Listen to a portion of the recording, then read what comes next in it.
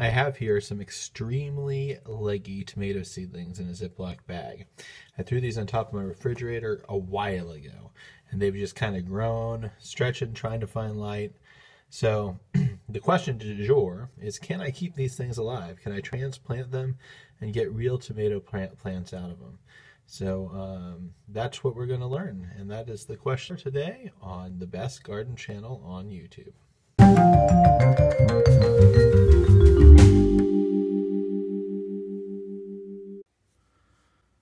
All right, here I've just got a recycled cup. It's got some holes poked into the bottom of it. I'd say it's recycled because I've grown something in it in prior seasons. Here are those very leggy tomatoes. Let's go ahead and just pull one of them out. And in fact, since they're already kind of clumped together and everything, let's pull a couple of them out. There's two. As you notice, there's not much root establishment at the bottom of these because they've just been growing into a paper towel. I might have even just broken the little roots they did have. So try as best you can to keep whatever roots they have together. So I'm going to go ahead and do maybe 3 of them at once. A couple of them at once.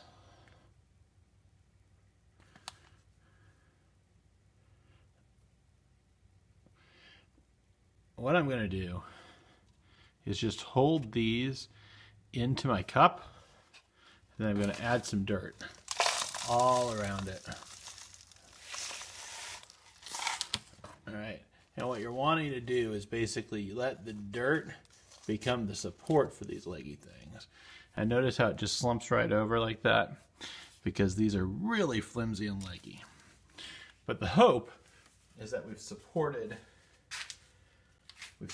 just enough of this that it will be able to develop a root structure and get a stronger base.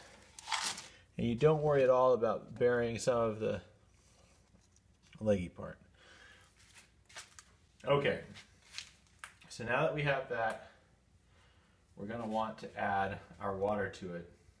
And in my case, I'm actually going to add the hydroponic solution to it.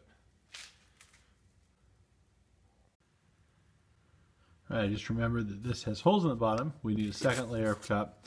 I'm putting it in the slightly larger styrofoam cup. Now we're going to add our hydroponic solution.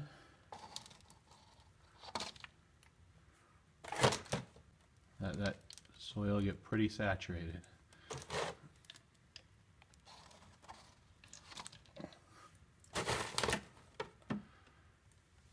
And now we're just going to place the cup under a light source, and we'll come back to you. Just as a reminder, this is what these look like now. This is what these look like now. Let's get that out so it's not buried. And hopefully they will prove themselves still able to grow. All right, here is our tomato plant. The original video was December 19th. This is now January 10th. And it looks pretty good. Let's look at it a little bit closer now. If you see, the stem's actually pretty sturdy. I do assume this one that is here is the one that did have that longer root structure. So just a tip, if you have a good root structure and you have leggy tomatoes, bury them deep and water them well and put them under a light source that's close enough to them, and you can get them to recover. I hope you enjoyed this video. Please check out our other videos and subscribe to our channel.